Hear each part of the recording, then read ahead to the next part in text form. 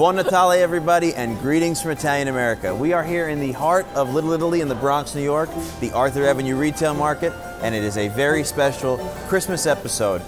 We're going to be taking you through the essential steps for celebrating Christmas Italian style, and we cannot wait to show you guys the best of the Bronx. We even dragged Pat out for this one. You look happy.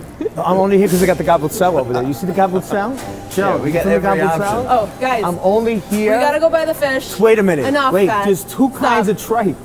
I never knew tripe came in multiple kinds of, and I knew there was like goat tripe, but I never knew that there was multiple denominations of cow tripe, yes. And that's why I'm here. If you look behind you. Okay, one's for the salad. Hold on, we have the salad tripe. Wait. Let's go, Pat. Fish time.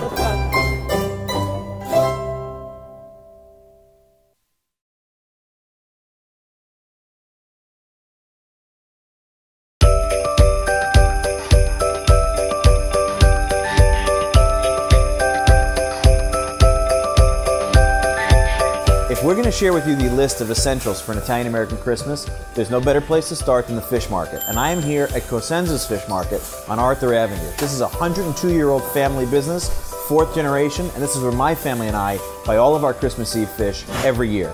Because Christmas Eve is probably the most sacred of the Italian-American traditions. Families all over the country still keep to the Feast of the Seven Fishes. Now, if Pat was here, he would tell you 7 is not a required number. Some people do 11, some people do 13, some people do 3. The most important thing is to keep to an odd number and keep fish on your table. You can't eat meat. And there's a lot of great options. So if you are an Italian American and you're saying to yourself, hey, I want to keep the traditions, but I live in Boise, Idaho, and I can't get this kind of fish, I got the #1 recommendation for you.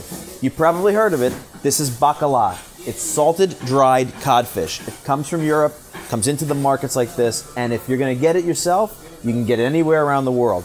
There's everything from galamad to sardines, to anchovies, smelts, scungi, clams. Here's another great star, the octopus. Look at this. This is a legitimate fish here. And the most important one, I think, to me, after bacala, is the capitone, the eel. It's the equivalent of a turkey on Thanksgiving for Italian-American Christmas Eve. It's a really succulent fish, very, very unique taste. And places like this, they have them live at Christmas Eve time. And you can come in, pick your eel, make it a family tradition. It's something really worth trying. If you haven't had it in a few generations, I can tell you from my family, it's a well-loved part of the feast. So if you don't have a fish market, reach out to guys like this and we'll make sure you get some fish for Christmas Eve. Ro, what do you got? Thanks, Sean. That was amazing. But seriously, though, the fish is great. But when it comes to Christmas, I'm looking forward to the cookies. I don't know about you. Absolutely. Definitely. So we came to the spot at GDO Pastry Shop, one of the oldest pastry shops here in the Bronx, to talk about some of the most classic Christmas cookies that you make in the Italian tradition. And we brought with us expert Danielle Terry, the godmother of the Arthur Avenue Food Tour, to unlock some of the history and mystery behind some of the most classic Italian cookies there are. So what do we got here, Danielle? What's going on? So we've got the cuccidati cookies, which are of course really popular with people with Sicilian roots. We've got the rococo cookies, which come from Naples, but my personal favorite, being Neapolitan, strufoli. Everybody, even if they're not Italian, has seen strufoli and probably loves strufoli. I mean, what's not to love? They're fried, they're covered in honey, and they're sprinkled with gorgeous colors. Sugar, fried, goodness, what's not to like? Now, the cuccidati are really popular in the Sicilian culture, but I've totally seen people that are not Sicilian make them, and they throw some crazy stuff in the filling. It's all about that filling mixture. And what I always tell people is that it is like an Italian Fig Newton. Yeah, I mean, it's so delicious. With more sugar. With more sugar and sprinkles and just gorgeous. And then we have the rococo cookies. Who can forget these? I have like memories from my childhood of these, actually, trying to eat them because they're so hard. They always made me nervous. I stayed away from them. So these are really, really hard because back in the day, Italians needed to make stuff last, so they wanted to make a cookie that was nice and hard and dunkable. But it's nice on a plate. All right, I think, we're gonna be adventurous. We're gonna try one. Okay. You ready? You ready for this? Yeah. All right. Oh, okay. All right. Cheers. Let's go.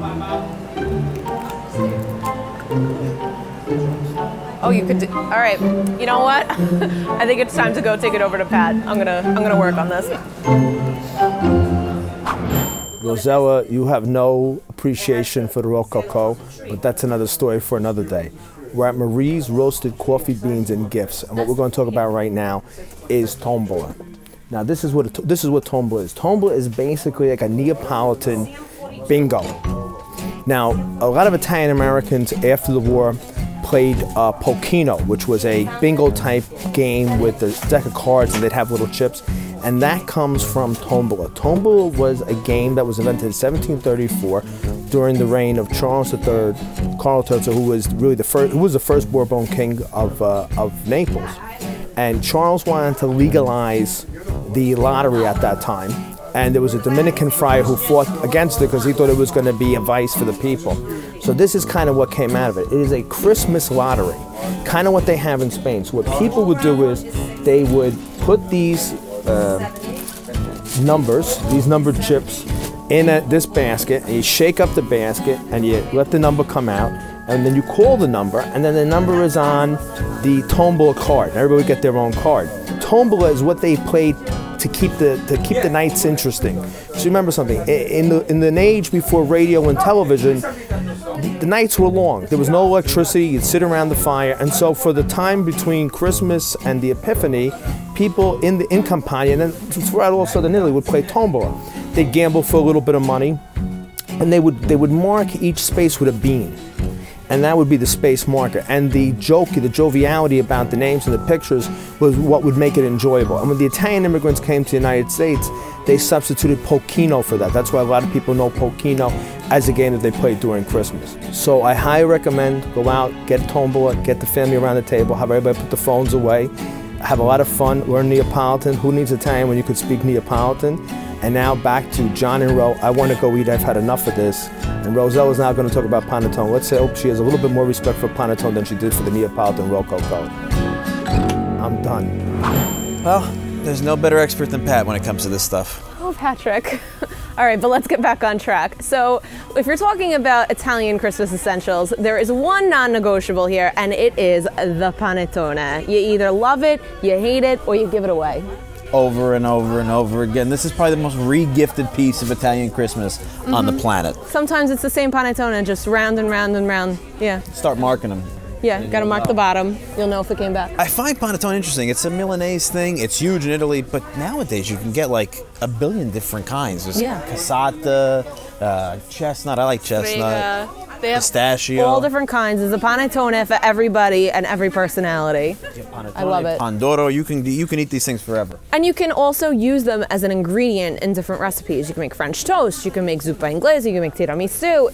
It's really become kind of the #1 Italian Christmas ingredient and gift. Yep. You know, to some lucky or unlucky people. We haven't decided. Chances are you're going to get stuck with one, so it's good. You could follow Ro, and you can find a lot of ways to use this thing over and over. And they last a really long time because there's a lot of butter. That's the Northern Italians. So we're going to meet Pat in the Arthur Avenue Market, and we're going to show you the next tradition. I don't want this. No, I don't want this. I have to take it? I might take it. Put it back.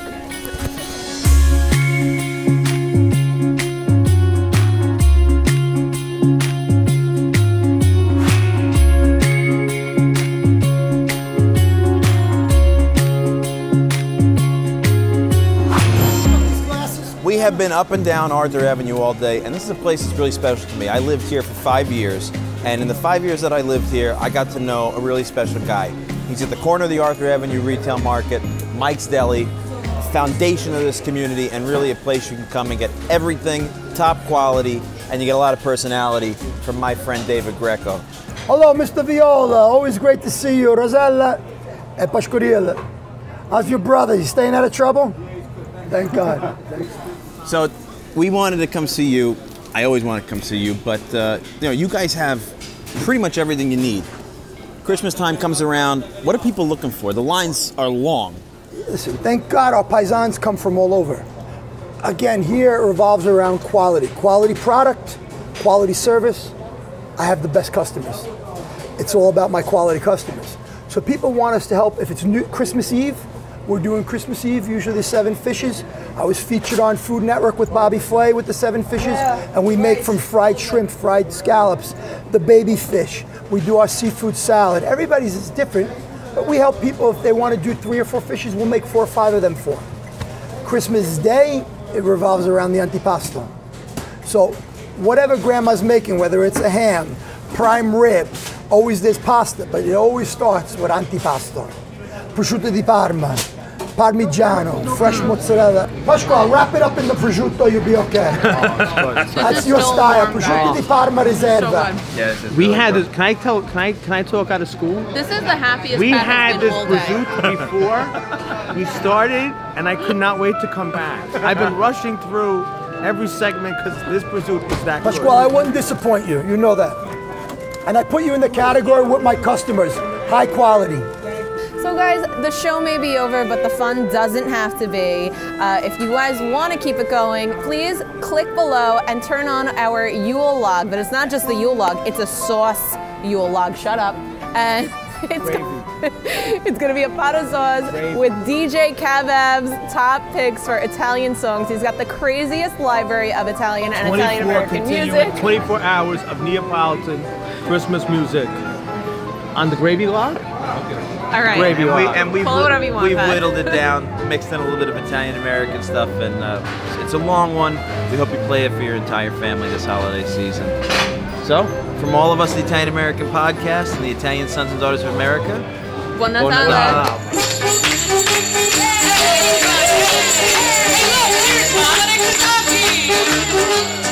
Santa's got a little friend, his name is Dominic. Hey, the cutest little donkey, you never see him. So back to Christmas. There is one non-negotiable.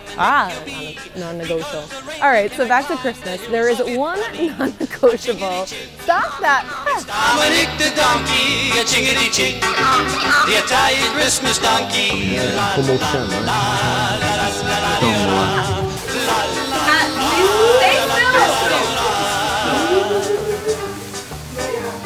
Children dance around the square and Dominic starts to dance. Hey, look at the maidens derby. So, from all of us, the Italian American Podcast and the Italian Sons and Daughters of America, Buon Natale. Buon Natale. Come get the prosciutto. A chingity ching, it's Dominic the donkey, a chingity ching, the Italian Christmas donkey, la la la la la la la la la la la la la la la